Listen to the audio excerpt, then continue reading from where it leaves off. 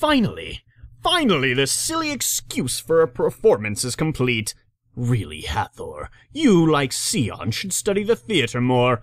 Don't you know brevity is the soul of wit? Do you not understand that keeping the audience waiting for too long spoils their interest? I've heard of cliffhangers, but this is ridiculous. Honestly, this is a true shame. By the time they finally get your end product, this little production will have taken over 6 months. Truly unacceptable, Hathor. Clearly you should have had me write and direct your little comedy.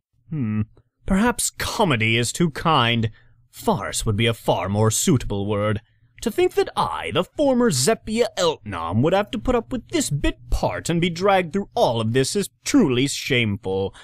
Only one with my supreme talent and stage presence should have directed a play of this magnitude. With my superior sense of direction and style, this undertaking would have surely come about in a far more timely manner. But I suppose that is all I could have expected from a mortal being such as you. A mere human could never appreciate the true core of acting and the spirit of the stage. And again, perhaps I give others too much credit in general. After all, Osiris was a fool that had no taste for drama or cohesion either. Alas, my time draws short. Shorter thanks to your unbearable sense of patience, Hathor.